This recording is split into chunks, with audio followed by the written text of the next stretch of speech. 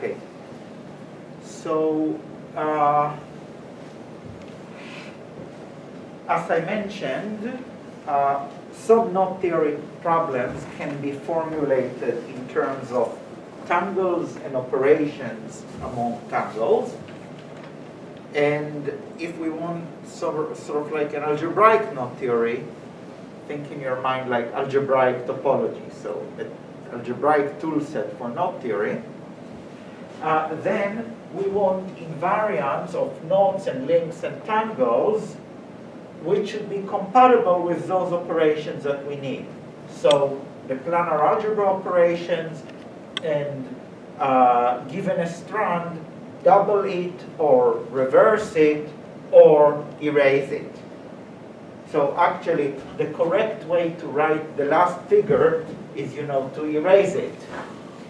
But then, I don't know what you would look at, so I'll just write it this way. This is an erased tangle, erased strand. Okay, so here is the key point. So the key point is the Yang-Baxter technique. So Yang and Baxter were people doing statistical mechanics. They came up with whatever they did for completely different reasons. They never intended it to be used in knot theory. They probably don't know it's used in knot theory, or maybe they know but they don't care. But that's how things are in mathematics sometimes.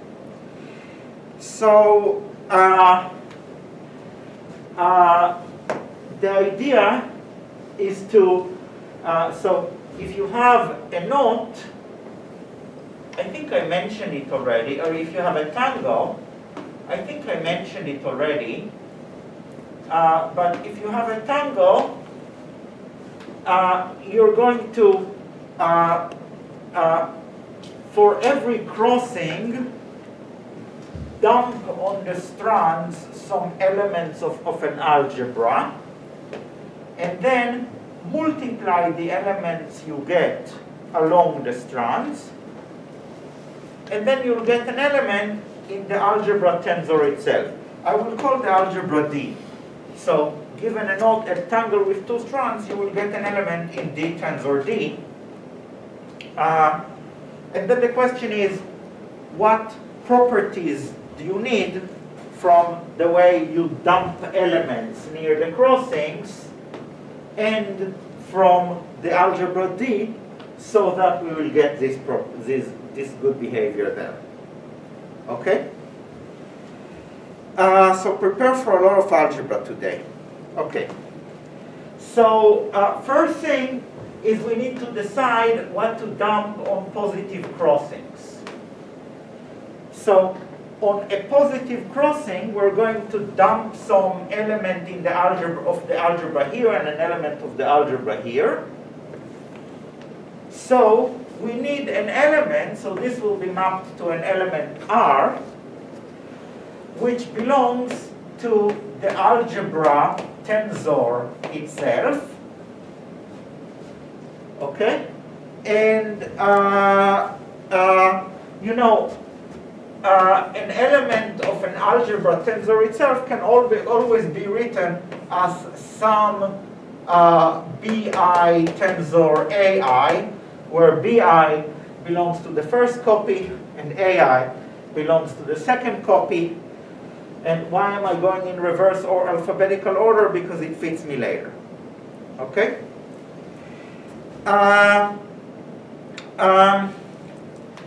Maybe one more thing. It's not a priori obvious which strand component corresponds to which algebra component.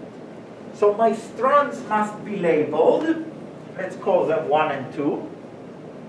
And then the algebra components must be labeled too. Let's call them 1 and 2. Okay? And then I likewise should tell you what to do with the opposite crossing. So if you have a negative crossing, then I will map it to R bar, an element I will call R bar, which is also an element of D tensor D. And R bar can be written as some BI bar tensor AI bar. And again, I need to tell you which strand goes where. So here my convention, is that the upper strand is number 1 for these pictures, not in general. In general, it doesn't make sense to say which is the upper strand, right? But here I'll say, when labeling these crossings, upper strand is number 1. So this is number 1, this is number 2, and it corresponds to copy number 1 of the algebra and copy number 2 of the algebra. And then with these conventions, it's clear where to map a general tangle. So basically, this is a positive crossing, so I will be putting, so by the way, another way of remembering it is B on the upper strand, A on the lower strand. So here I will be putting a BI and an AI. Here I will be taking, this is a positive crossing as well, so I will be putting a BI here and an AI here. And here, this is also a positive crossing. What a boring guy I am today. So this is a positive crossing, so this will be again a BI here and an AI here, except I want to make it different copies of R, so it's easiest to change the summation variable, so to change the index. And then this tangle will correspond to, well, actually I still didn't tell you which components belong to which copy of D, right? So I need to somehow label the components as well. So let's label them, I don't know, Toronto and Ontario. Okay, so in the copy labeled Toronto, tensor, the copy labeled Ontario, I have that the value is the sum over I, j, k of, let's see, on T, I see BI, AJ, BK, AI, and on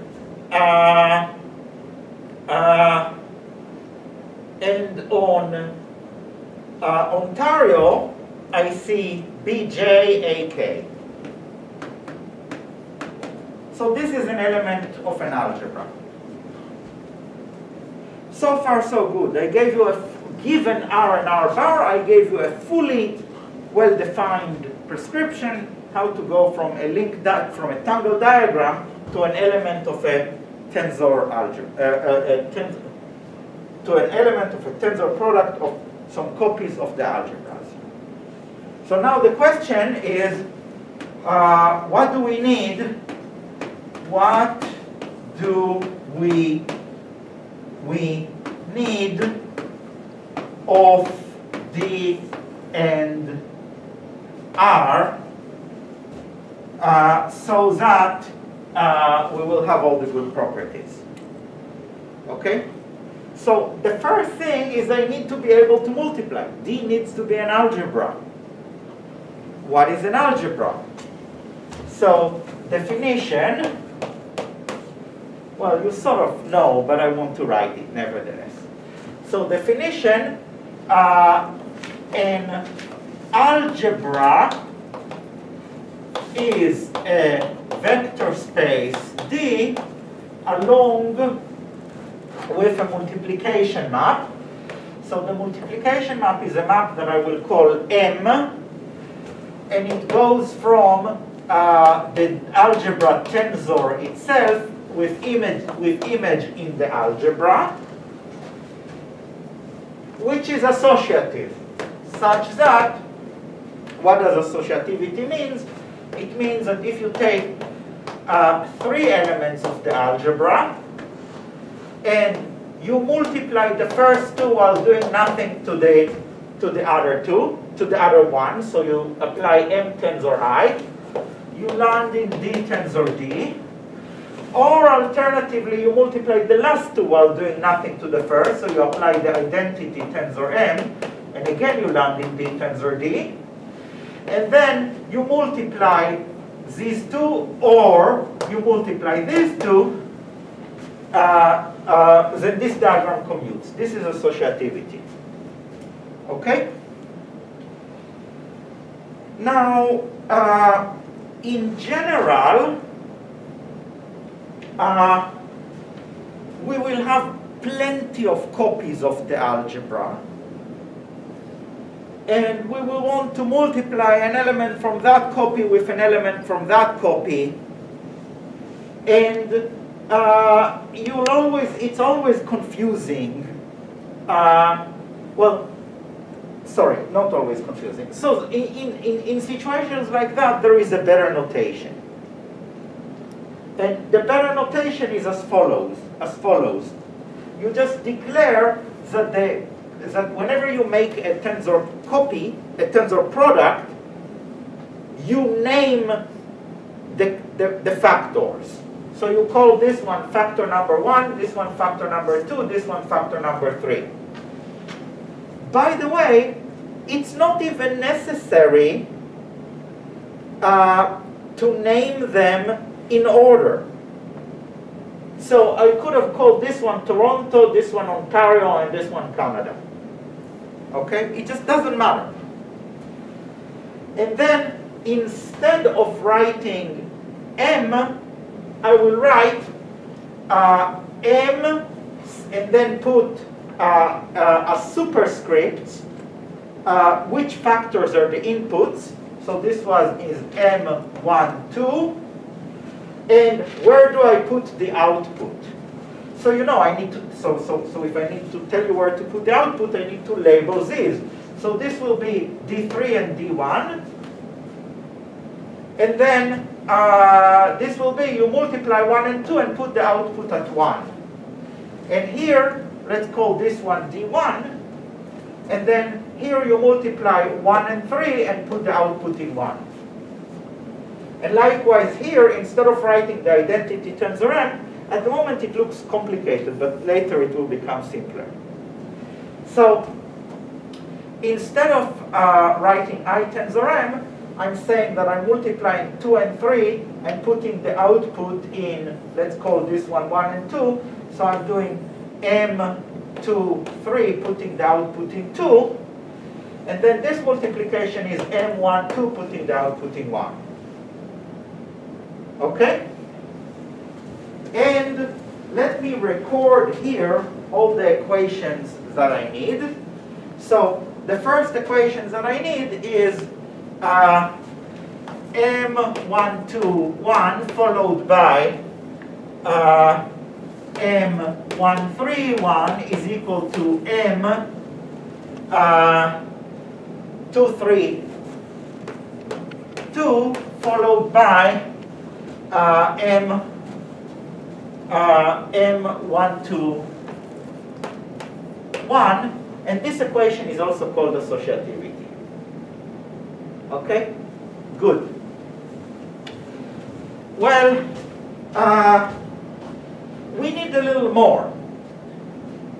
So, in this tangle, all the strands had crossings on them. But what if we had a strand with no crossings on it? Where would we map it to? So we need an element of the algebra, so to which you will map empty strands. And furthermore, this element must have the property, so you see, how do the planar algebra operations work? I failed to mention it. The planar algebra operation works by, so you know, if you have a one tangle and you're connecting to it another, well, you just multiply the elements along the strands. That's exactly how that follows from this construction. So basically, this element that this is mapped to, so this map must be mapped to some specific element, and this element must have the property that if you multiply it with anything, you don't change it, because connecting an empty strand to an existing tangle doesn't change it. Okay? So I need an element eta, which is also called, well, which behaves like the identity. But I like to write things using spaces and commutative diagrams, and again, it will pay off later when where everything will be uniform. So rather than an element, I will think of it as a map from Q into the ground field, let's say is Q. So I will think of it as a map from Q into D, let's call it eta. And this map should map an element A of Q to A times 1 of the algebra. So, so now I need such a map eta. And what properties should it have? So it should be an identity map. How do you write being the identity? So here's one way. You look at D tensor Q. D tensor Q you can map via identity tensor eta to D tensor D, which you then can multiply, and this goes into D. And on the other hand, D tensor Q is just isomorphic to D. Tensoring with the ground field doesn't do anything. So you want this diagram to be commutative. This is the fact that eta is a right unit. It's a multiplication by 1 on the right is a unit. And likewise, you need the commutativity of this diagram. Q tensor D goes via eta tensor the identity to D tensor D goes to D in two ways, like that. Okay? And again, if I wanted to use notation like this, then I'd write it as this, as that. So eta, okay, so let me label the D's. So this is D1, this is D1, this is D1, this is D2. So eta creates a unit at position 2. So I'll call it eta 2. And this is M12, 1. So the equation I need is eta 2 followed by M121. So if you create an identity in component 2 and then multiply 1 and 2 into 1, you've done nothing. So this is equal to the identity. And also create an identity in component 1 and then multiply 1 and 2 into 2. This is again equal to the identity. Okay.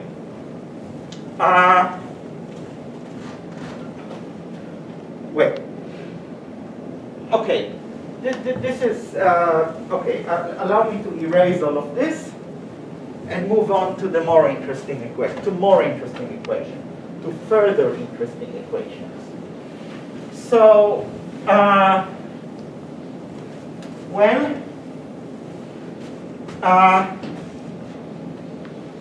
next thing I want to worry about is so-called braid-like Yang-Baxter moves.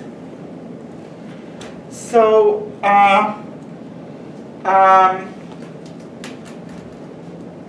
let me explain. So, here is a Reidemeister move. Okay? When I wrote Reidemeister moves before, I didn't bother to specify the orientation of the strands. And what I meant was all orientations. The move should hold no matter what the orientation is. But now it matters what the orientation is, because the orientation determines the order by which I multiply things. Okay? So, so there is this Reidemeister 2 move, but there is also a Reidemeister 2 move in which the strands are oriented, multiplied the opposite way, oriented in the opposite way, one of which is flipped. And I will call, so we never talked about braids, but braids are kind of tangles in which, like braids in human hair, not like my hair. But braids in human hair, like the strands always go down. So a braid is a tangle in which can be written in the plane so that the strands always go down or always go up, it doesn't matter. Okay? So this is a braid-like Reidemeister 2 move, and this isn't. By the way, this one has a cycle here. If you look at the orientations, they make a cycle. So this will be called a cyclic R2 move. Okay? But I will deal with the cyclic R2 move later. For now, let's do braid-like moves. So what is the relation we get? So this is, or what equation do we need to write?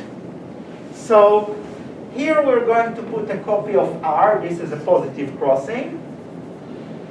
Here we're going to put a copy of, this is a negative crossing, so a copy of R bar.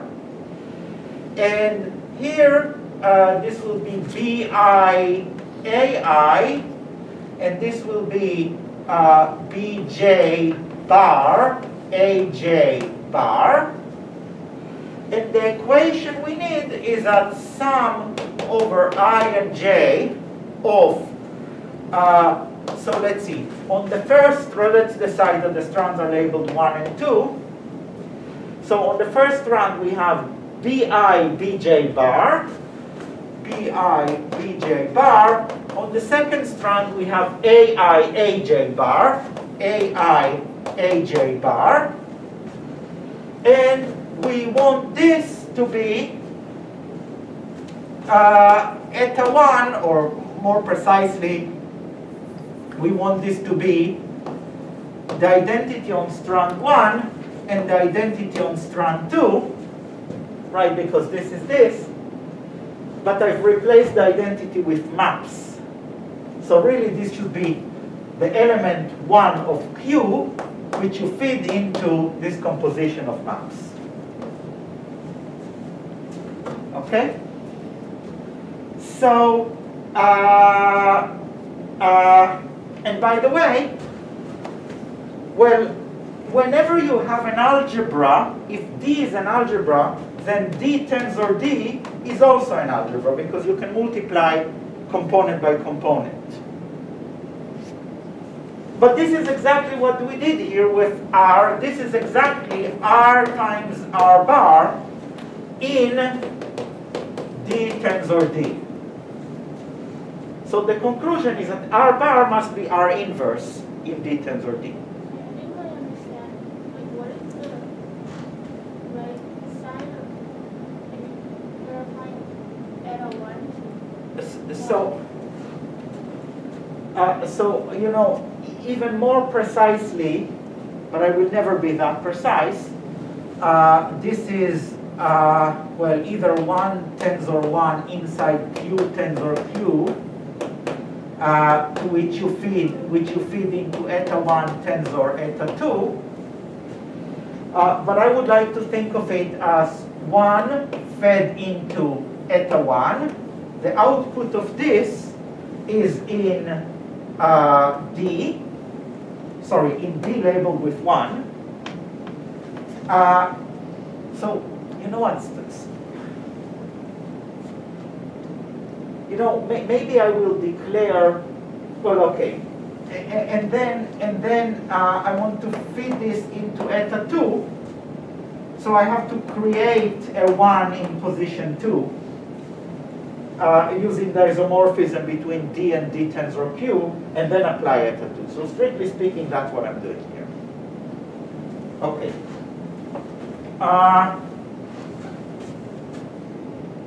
But anyway,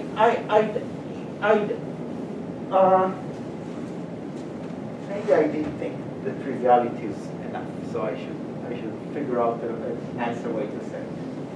But anyway, the equation we get is that R bar is equal to R inverse in D tensor D. And it can be written in this language as well. Okay. Then there is Reidemeister 3. Let's do the cyclic move later. So let's do Reidemeister 3. So, oh my God, what does Reidemeister 3 look like?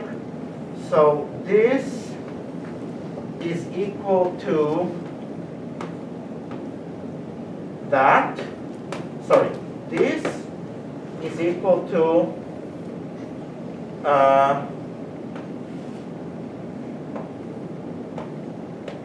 I hope I wrote the correct Reidemeister 3. Okay? So the most common way, okay, sorry. So let's label the component 1, 2, and 3. Okay? So this is 1 and 2 and 3. And in principle, I need to put an R here, and R here, and R here. It's a lot of writing. But here is a nice way of writing this equation.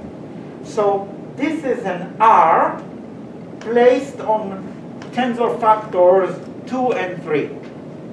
So I'm taking R and putting it on tensor factors 2 and 3.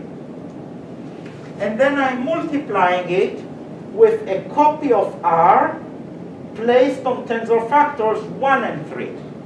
So R, 1, 3.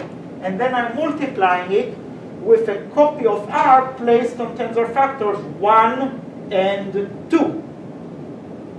So R, 1, 2. And this is an equation which is written in D tensor D tensor D. And the convention should be that when I write R23, I mean put R in tensor factors 2 and 3 and put the identity in tensor factor 1. So it's really identity tensor R23 and then R in tensor factors 1 and 3 and identity in tensor factor 2 and so on. Well, this is the left-hand side, and it should be equal to the right-hand side, which I will write here. So I also want to have R 2, 3, R 1, 3, R 1, 2 equal to the transpose. Same thing, but read it the opposite order. So R1, 2, R1, 3, R2, 3 in D tensor 1, 2, 3. Okay. Then come the cyclic Reidemeister moves, which by now I've erased. So let's read, let's understand this equation. So let's write it like that. So let's call this component 1, this is component number 2. Let me use, for the index, let me use I here and J here. This is a positive crossing. This is a negative crossing. So the equation I get is sum of, so let's see, sorry, so it's sum over I and j. And then on strand number 1, I see, first of all, an overcrossing, but with a negative sign. So this is a bi bar. And then, again, it's an overcrossing, but now it's a positive, so it's a, sorry, this is a bj, because the index here was j. So this is bi, yeah, so this is it. And on strand number 2, I see a, I, and then B, sorry, and then A, J bar. Okay? So, this is, oh, and this should be, again, eta 1, eta 2. Maybe I'll just write it this way. The identity on both sides. Okay? Now, this is weird, right? So this is not R cross multiplied by R bar. So it's not, well, it's R multiplied by R bar, but where you reverse the order of the second component. So the way to say, so one way to say it is to write the equation in full, like this. Another way to say it is to say that whenever you have an algebra, you automatically get a second algebra called d-op. So what is d-op? D-op is, as a vector space, it's the same, so same vector space as D, but with the opposite multiplication. So where if the multiplication, so the multiplication A times B, you know, let me write it this way. A times B with the opposite multiplication is defined to be B times A, where the usual time, where this stands for the usual multiplication. And then what is written here is R bar is equal to R inverse in D tensor, use the opposite multiplication on the second tensor factor. Weird equation. Okay. Then comes Reidemeister 3 and Reidemeister 1. Okay? And these come with good news. So, good news,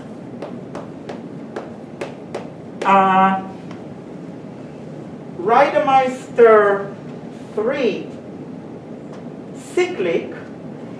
So there is a cyclic Reidemeister 3. It looks like this. This goes like,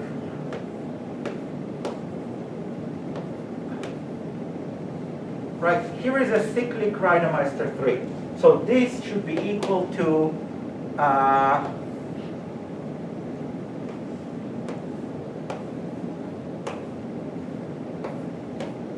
that.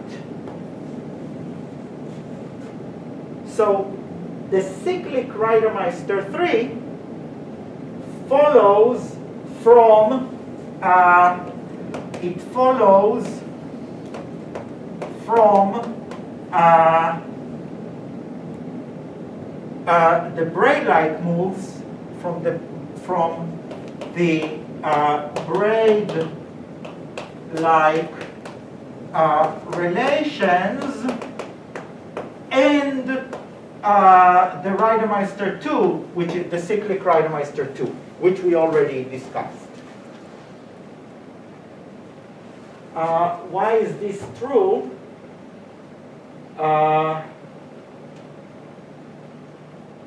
Why is this true? Oh my God. I thought I knew that, but I forgot.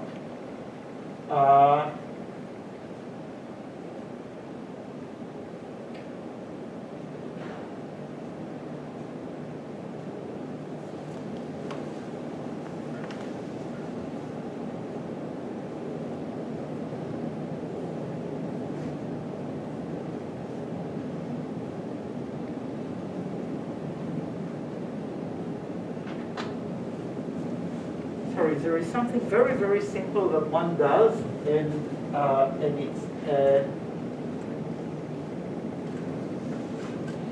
it's easy, but I'm losing it. So what do you do? I'm sorry, it's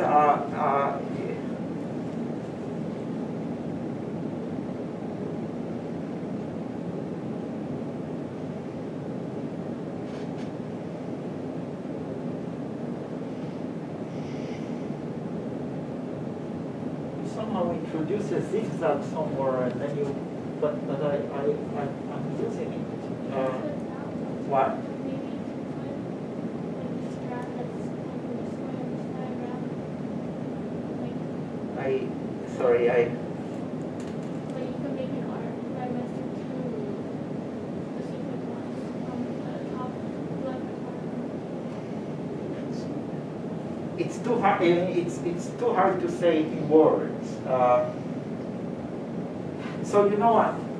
Sorry, I can't follow you. Right? You either have to get up and do it, or. I'm not sure I'm correct. Okay. Like I'm saying, like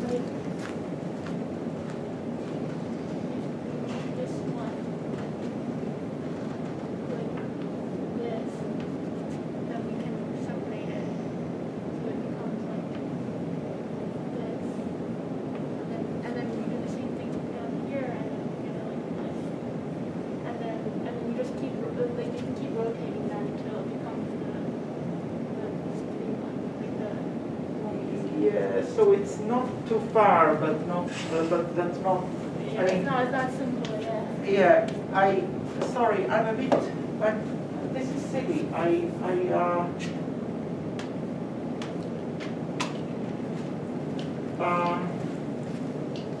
Oh, here's what you do. Sorry, I'm silly. Okay, so let's do it. So you right.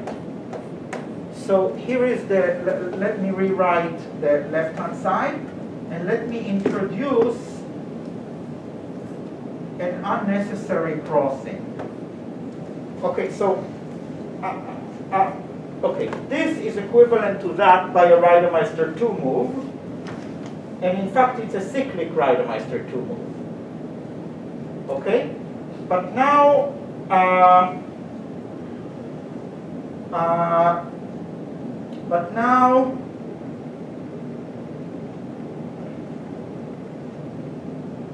now I want to slide this to the other side.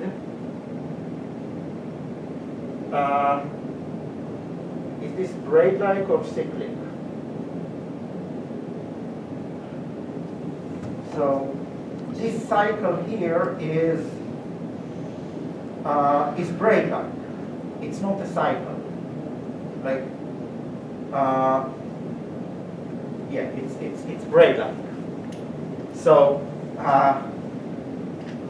so I can slide this to here, and then I can undo the Reidemeister move here, and I go to the right-hand side. Sorry, this was so stupid that I forgot it. And I wasted time. I'm sorry about that. So I don't need to write this. That was the point. The moment I wrote these equations, I don't need this anymore. And finally, there is Reidemeister 1. So you see, I never cared about Reidemeister 1 because I'm allowing myself to talk about frame knots. But I do need this relation. So this must be equal to that. Okay? And but this one follows So this one follows from Reidemeister 2 and 3. So basically, you, so let's write it. So you slide this strand down. So it means doing a Reidemeister 2 here, a Reidemeister 3 here, and then another Reidemeister 2. But at the end, it goes like this. And then you,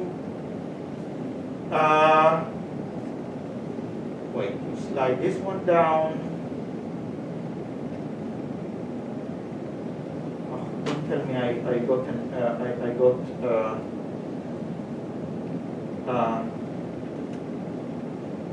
confused again.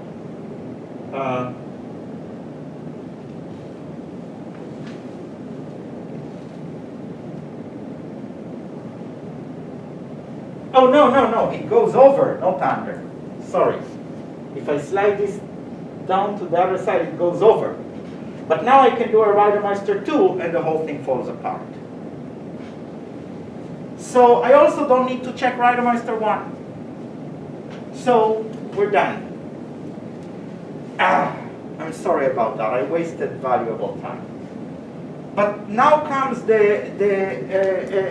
another part, right? So I need good behavior under these operations. So what does it mean? It means, so again, I have a complicated tangle and I have a strand going through it. I need to be able to double it. So this strand is going to have, like the original strand, is going to get a value associated with it in the algebra D. I need a value in 2 copies of D.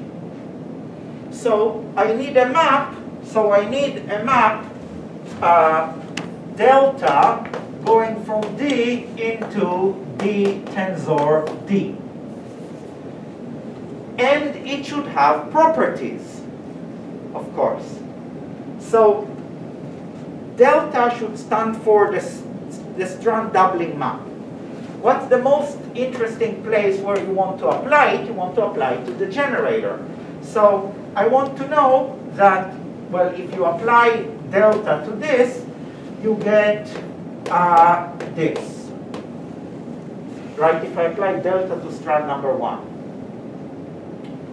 So the property I want, but you see, this is a product of 2 R's. So the property I want is that delta tensor 1 applied to R. So if you apply delta to the first copy, let's call this 1 and this one 2. And let's call the tensor factors here 1, 2, and 3. Then I want that delta tensor 1 of R will be equal to R2, 3 multiplied by R1, 3. So let's write it here. Delta, well, I'm using mixed notation. So delta tensor R1 of R is equal to R2, 3, R1, 3. And you know what? Let me, for now, not write it in the other notation. And likewise, I want to know that the same thing will happen with doubling the second strand. So again, if we call it 1, 2, and 3, the property here is 1 tensor delta of R, this is just doubling the second strand, is equal to R1, 2, R1, 3. R1, 2, R1, 3. I suppose I should copy it, but I won't. But then there are more properties. So I want to know that well, if I triple a strand, well, I can triple it in two ways. So if I start with a single strand, I can double it to two strands. Or you know what, let's call them 1 and 3. So 1 and 3. And then I can double them, double number 1 into 1 and 2. So I will get 1, 2, 3. But equally well, I could have doubled it into strands that I will call 1 and 2, and then double the second strand. So delta delta 2, 2, 3, and I'll get the same thing. So I want the corresponding property for algebras. So I want that the map delta followed by 1 tensor delta will be the same as delta followed by delta tensor 1. Okay? So the commutativity of this diagram is called co-associativity. And I also want co-associativity here. And I think at the moment these are all the properties. No, I want some compatibility with eta. So I want that if you have eta 1 and you follow it with doubling 1 into 1, 2, then this is the same as eta 1, eta 2. So doubling an empty strand is giving you 2 empty strands. Okay. Then I need this one and that one. So I need a further operation